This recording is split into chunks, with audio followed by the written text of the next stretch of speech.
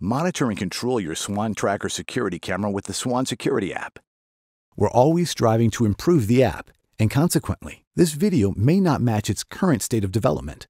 For the latest instructions, access the manual via the app itself, or go to support.swann.com and search for Swann Security. Using the app is virtually identical on an iOS device and an Android device. We'll show you some features on an iOS device, and you'll be able to follow along for either type of device. You'll see the camera's name above each channel.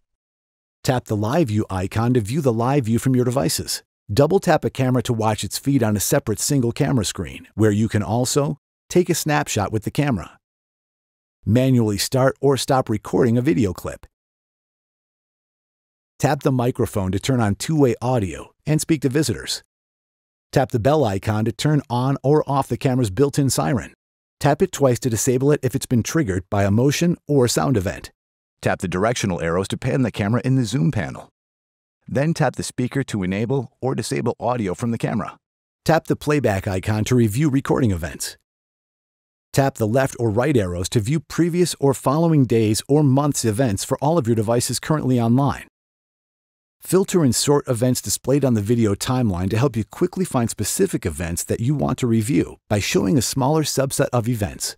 Events can be filtered by device type and time period, inserted from oldest to newest or newest to oldest. Each event shows the time the event was recorded. Scroll up or down to see more events. Tap the event thumbnail to play back the recorded video clip. Tap the bin icon to delete the event and the recorded video. Once an event has been deleted, it cannot be recovered. Tap the notification button to access the notification screen. Tap here to enable or disable push notifications. Tap the clear button to clear all notifications. To receive push notifications from Swann Security, you must allow Swann Security to access notifications on your phone.